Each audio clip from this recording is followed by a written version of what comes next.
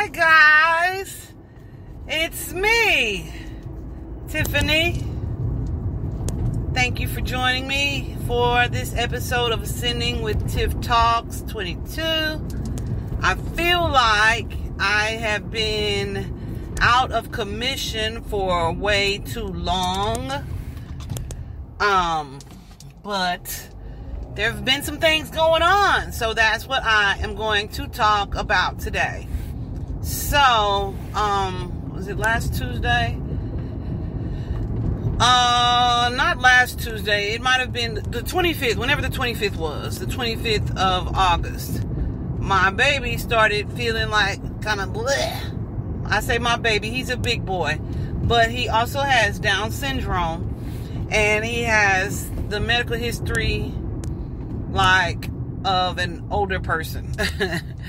Just because not the same illnesses necessarily, but just how thick his files are. You know what I mean? So anyway, he was not feeling well. He just started kind of being really lethargic and slowing down quite a bit. And so that is not like him. If you know him, his energy is always pretty amazing. So it's like, what's wrong? And we have not been sick in so long. So, of course, when this pops up, the concern is through the roof, okay? For me, and usually once we go to any hospital or doctor, their concern is high as well. So anyway, I was like, okay, we're not gonna just run to the hospital. Everybody gets sick. I'm thinking maybe sinus infection, something like that. So he started being a little lethargic. Then I noticed, okay, he's developing a temperature. We started with the echinacea, the elderberry, homeopathic treatments. Also Tylenol just to reduce his fever. And lots of fluids because he was just kind of throwing up a little bit. Like if he would eat something, it would like not come right back up, but come up eventually. And so we stopped making him eat, and like after a day or so. And so we just started pouring liquids into him, you know what I mean?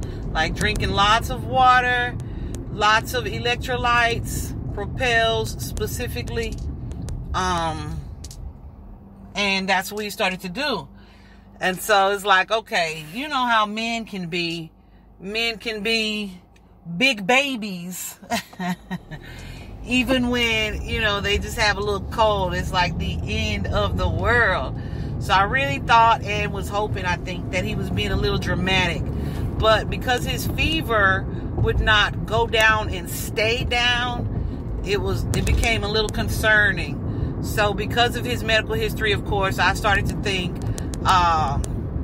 maybe he's having a digestive issue that I can't see.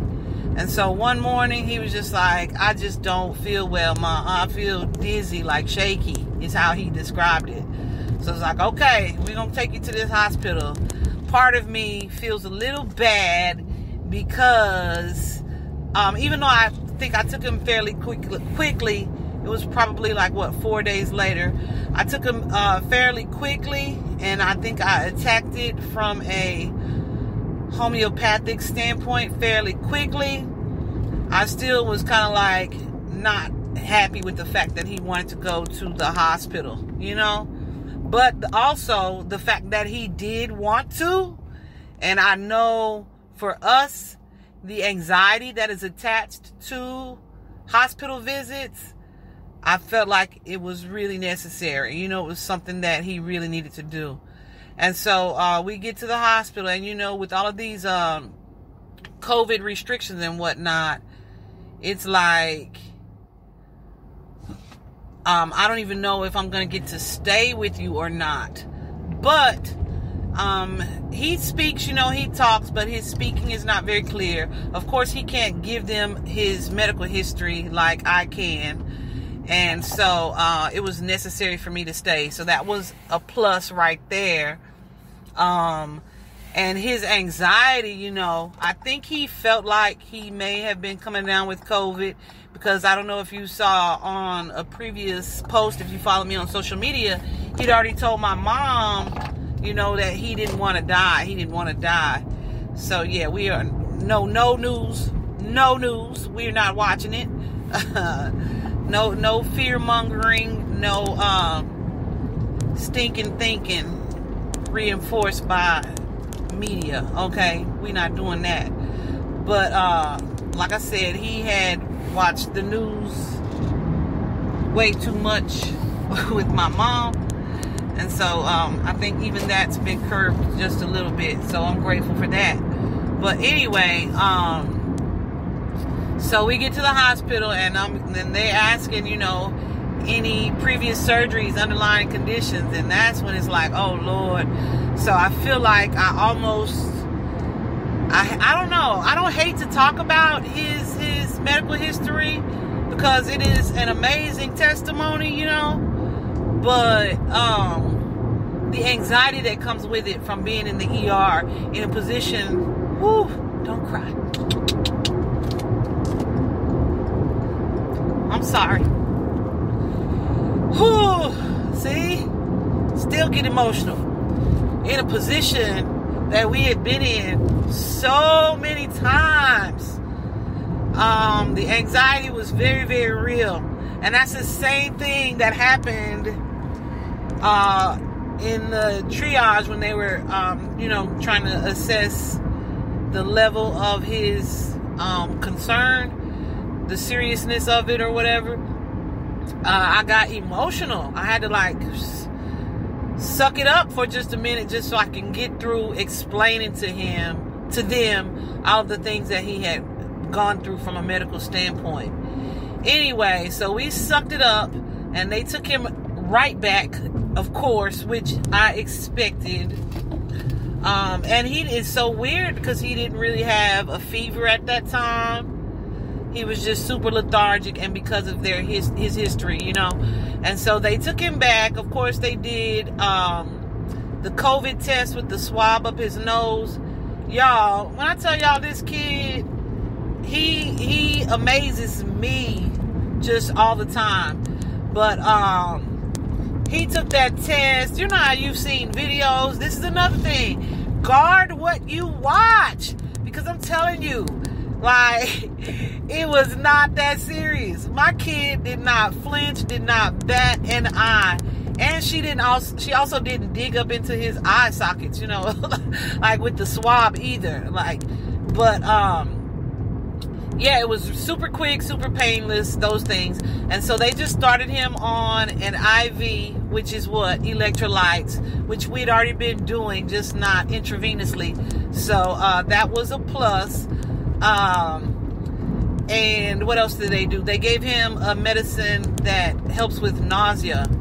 And other than that, it was like wait for, you know, results or whatever. But in the meantime, of course, they needed to draw blood, which is, if you follow me on social media, the picture that I think that's on my personal page, so maybe you guys didn't see that.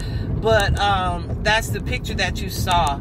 It's like 4 of them around him trying to figure out where they can stick him.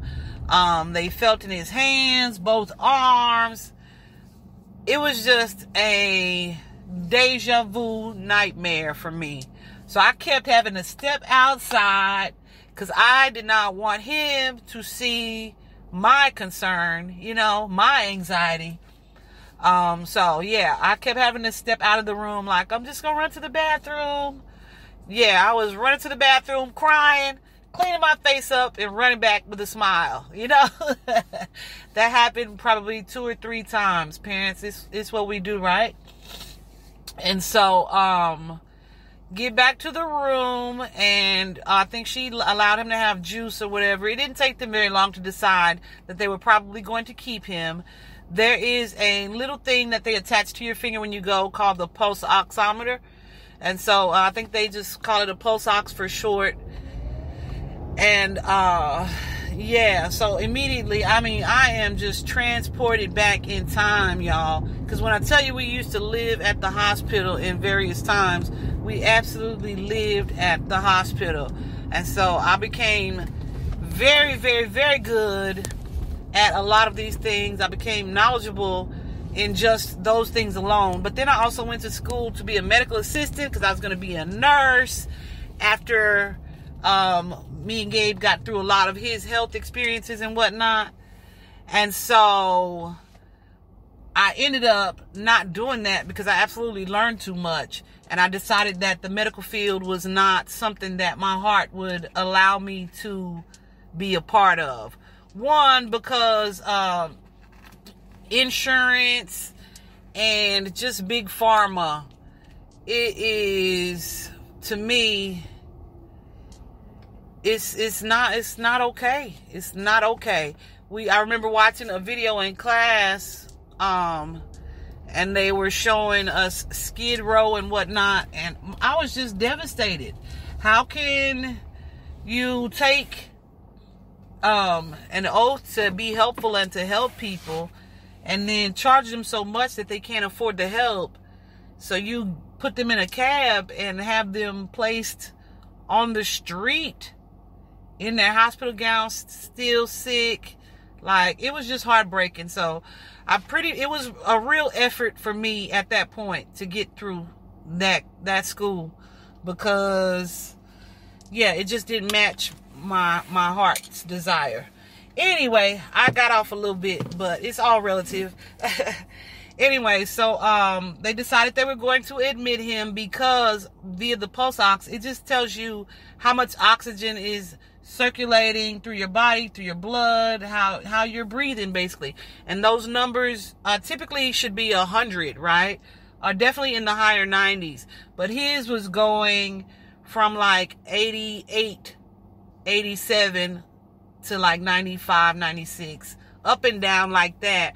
And because of his medical history, again, with his heart issues and whatnot, which are resolved, by the way, let me add, post-surgery, he was desatting is what they call it. And so we had to be admitted.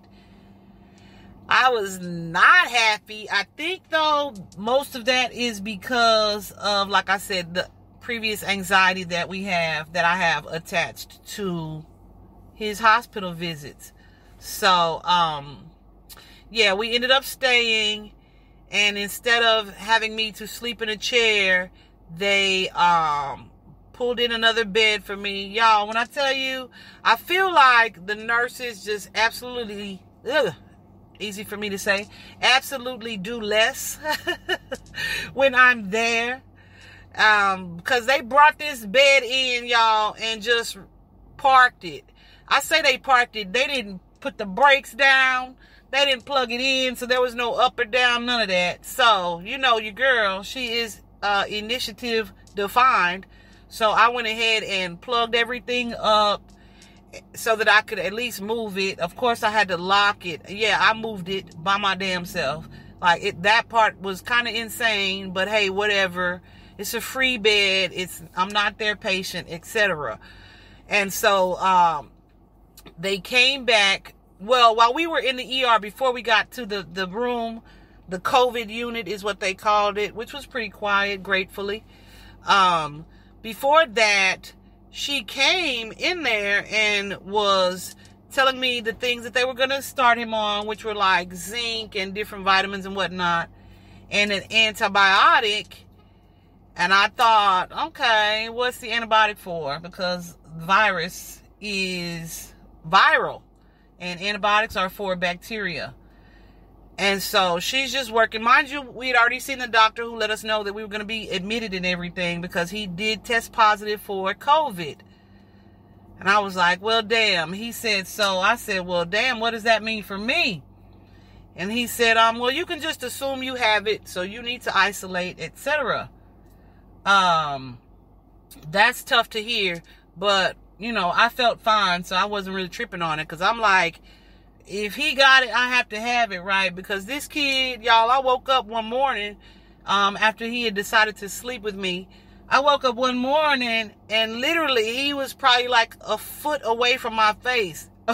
where part of me, this was before we had decided to go to the hospital, was like, say, dude, why the hell are you breathing in my face? Like, I put my mask on so quick, honey. Like, back the hell up, son. Why are you in my face like that? If you sick, whatever you got, like, why are you breathing at me? So, yeah, so that was the mood. But anyway, so the doctor was like, yeah, you can pretty much assume you have it. And I already felt his judgment, because he was like, is there any reason you guys haven't gotten the vaccination? I didn't even want to have that argument with him, because you know me and my fire energy, it would have been an argument. I was just like, yeah, no, not really. You know, we just didn't do it. And he accepted it as that, and we left it there. So later, that was the ER doctor. So later, the hospital doctor came in to confirm for me that they were going to go ahead and admit him. And he did say, you know, it's basically for observation because of you know, his medical history or whatever. So we just want to watch him, make sure he's not desatting too much, etc. And that was all fine and good. So the nurse comes and she's, you know, refilling his IV. She changed his bag or whatever for his electrolytes. And she's like, and there's this steroid. And it was like, whoa, wait just a minute. You know, this is, guys, where I implore you to listen, but to also make them explain to you what they are doing. What I know about his previous use of steroids is that steroids have a side effect, especially if you use them long term. And so I was like, what do we need a steroid for at this point? What's this for? And so she was just like, well, you know, it's just a treatment for COVID or whatever. And she said if for anti-inflammatory purposes or whatever. And so then I said, well, steroids have side effects, you know what I'm saying? And I don't want, like, he is not coughing at all at this point. But I know that from what I've heard, coughing is a major symptom of this disease.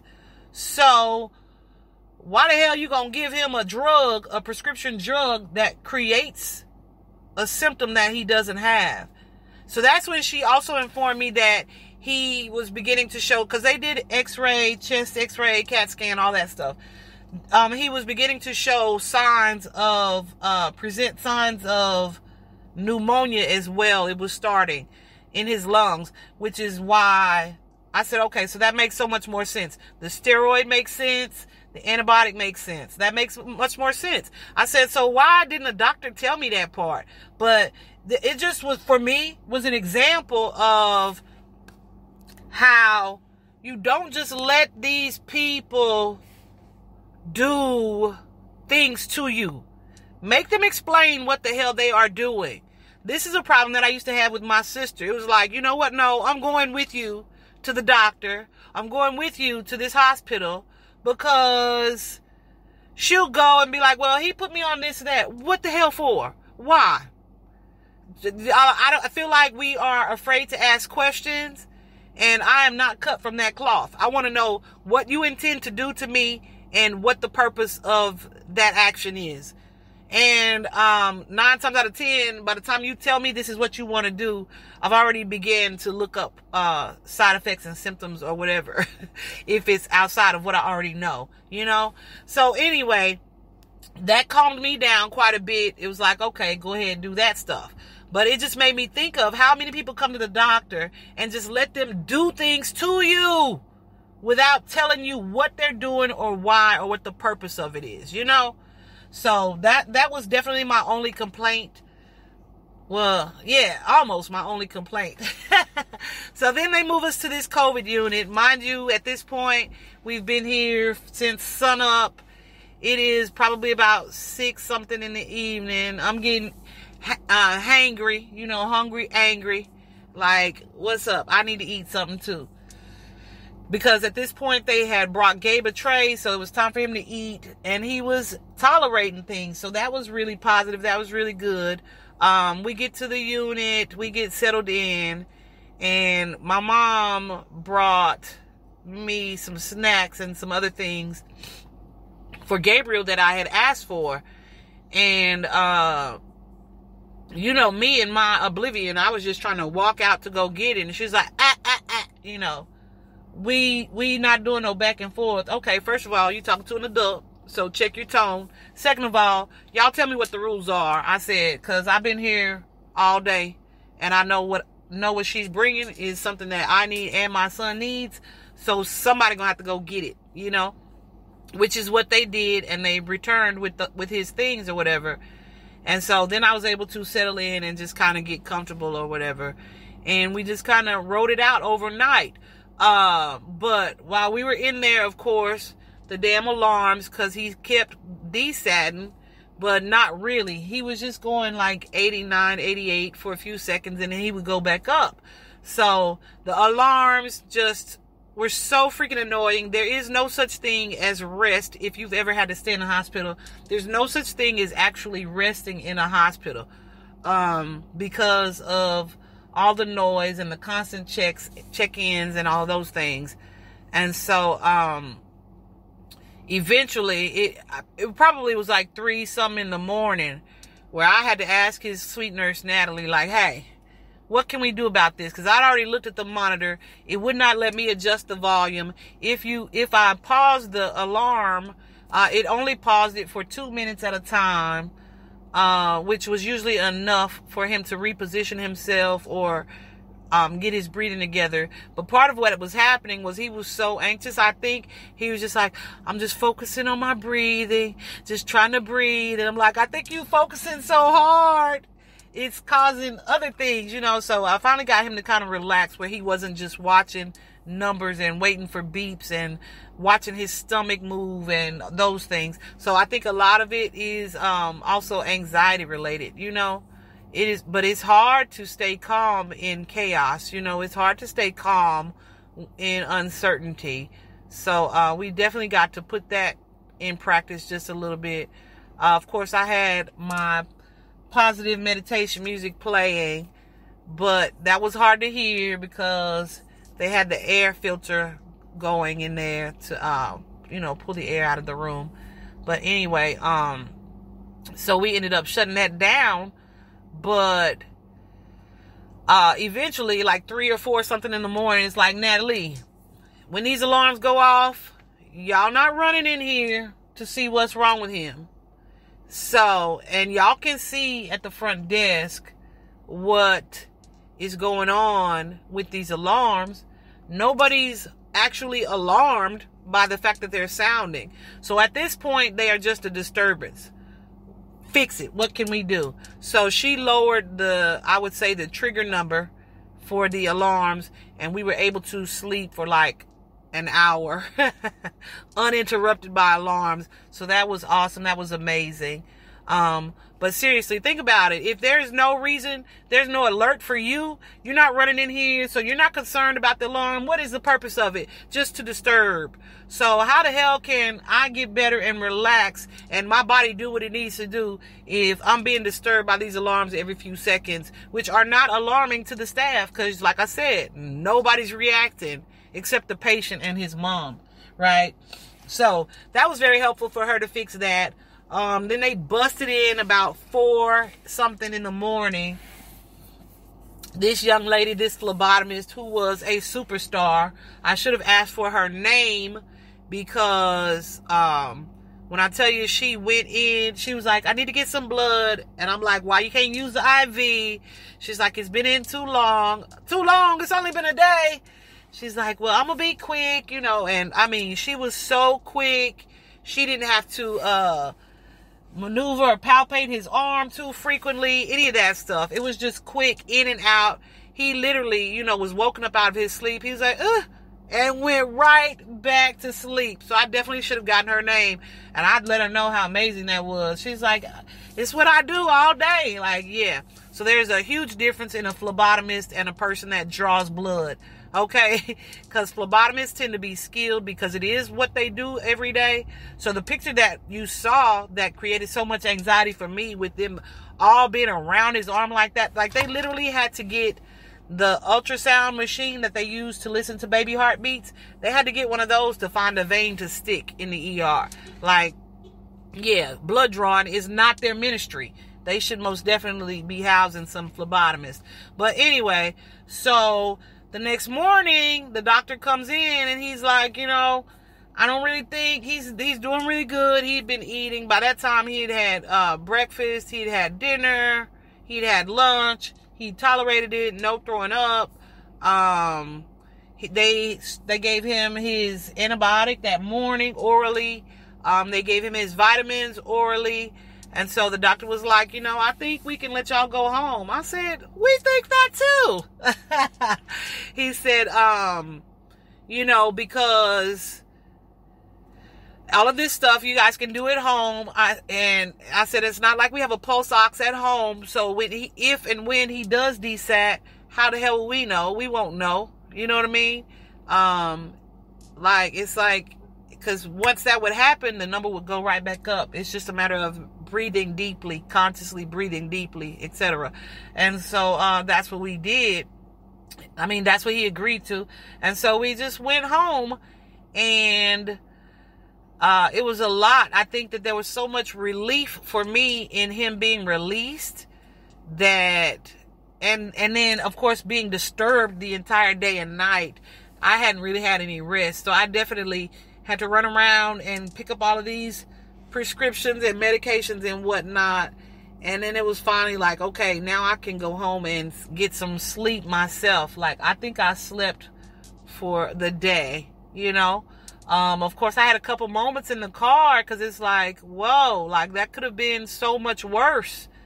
And I was so grateful that it was not so much worse. I still have not gotten tested. My appointment is scheduled for Tuesday, so I'll go do that on Tuesday. But from a health standpoint, I feel amazing. So then my question is, how and why do I feel so amazing? It's not a question, it's a reflection, and it's filled with gratitude, right? But then I was thinking, what is the difference? I believe my diet is a difference. I believe my level of activity is a difference. I believe that my lifestyle just makes the difference. And I'm so grateful for that. And I wanted to pass that on to you guys. If you guys are eating a lot of processed foods, if you guys live a very sedentary life, and I don't even feel like I'm super active, but I definitely try to stay physically healthy, you know what I mean, and moving. And I think all of those things contribute to the fact that I am not sick today. I think all of those things for Gabriel, even though he definitely eats way worse than me, but I think it all contributes to the fact that he bounced back from this thing so quickly. His antibiotic regimen is only for five days, so we have like 2 more days left of those. And then the vitamin regimen, he has most of them for 10 days, so 5 additional days after that. And then there's like a gummy vitamin for like a month, 30 days. And it's just really a multivitamin. It's an over-the-counter thing. And so, yeah, I just want to implore you guys to be mindful of what you actually ingest and consume. I want to implore you guys to be mindful of what you actually consume on a daily basis. And just to take care of yourself from a physical standpoint. Because that immunity, your immune system, makes all the difference in recovery. And I am not a doctor. This is not medical advice. I do not claim by any means to have the answers nor all of the answers. But I know that I am not sick. I could be one of those people that is just asymptomatic. We'll find out tomorrow. But whatever it is, it's working for me, It's working. And we don't take elderberry and echinacea on a regular basis. By no means. At all. And I haven't been taking them since he's been back. But definitely a daily vitamin is very important, and then your activity levels, and then the things that you consume. I'm definitely more committed now to not consuming meat at all. And I say meat, I mean like beef, sausage, pork, those things. Even chicken. I definitely have diced chicken in my salad sometimes. But it's really on a small scale meat consumption. And that's to each his own. Do what feels good for you or feels right for you. Plant-based would definitely not be for everybody. But I just wanted to share with you guys our testimony. Gabriel is doing better. He is restless. He is ready to get out of the house. He's ready to move around. He feels like he has so much energy. He's like, what am I going to do with this energy? He'll stand up and stretch and just kind of walk in place. Like, he is restless. But we got a few more days of isolation, and then we'll be free or whatever. But also, I'm going to get tested tomorrow. So, I just wanted to give the rundown. This is where I've been. This is where my concerns have been. This is where my heart has been. This is where my meditations have been, just focusing on positive energy, good health, and taking care of my family. Of course, we live with my mom, and my mom is fully vaccinated, which is probably why her health has not suffered as well. And so, yeah, we're all good over here. We are all good over here. I just want to implore you guys to take care of yourselves. Thank you so much to everybody who sent positive energy and prayers our way. They were definitely felt in a major way. In a major way. Don't cry, Tiffany. Y'all, I be having to stop myself. It's so much gratitude in my heart for that, and just for health, So anyway, I hope you enjoyed this session, guys. Thanks for joining me. I am going to get back. I don't know if on a schedule, but I'm definitely going to get back to consistently posting. But as you can hear, I've just been a little sidetracked. But thanks so much for joining me today. Be sure to like, share, subscribe. Stay tuned. I am not out of this podcast game. I'll be back. I love you guys so much. Have a great day, week, month, whenever you hear this. Okay? Bye-bye.